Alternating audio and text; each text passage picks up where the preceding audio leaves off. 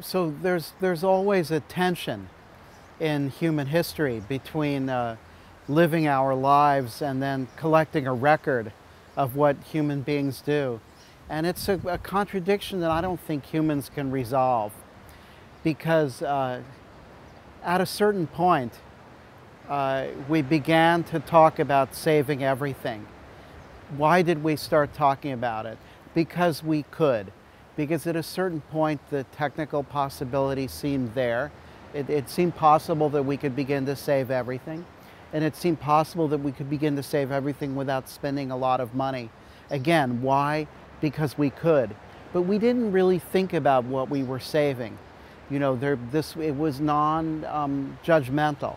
It was the notion that we could save a complete slice of our culture. Now, this is a wonderful idea. This has been my own life and my own career, so I think it's a good idea. But on the other hand, it also has a great deal of sort of vanity in it. The notion that we are special, that we have chosen ourselves, that just because it's possible to preserve this, it confers a certain importance upon our lives. You know, we're no more important than people in the 15th century who were able to save much less of the record of their lives. So what if we can't save it? You know, most of humanity has never been recorded. Most of history has never been recorded. It could be that there will be gaps, but I'm not so concerned about gaps, and I'm not so concerned about loss, because in history, loss is formative. When we think that we don't know about something, when we think that the evidence has disappeared or been destroyed, it makes us work harder to try to find it. And many of the new emerging histories that came, that people started focusing on in the 20th century, histories of everyday life, histories of working people, histories of certain minority and indigenous cultures. We began digging into those histories precisely because we thought there was very little information. And then we found a lot more.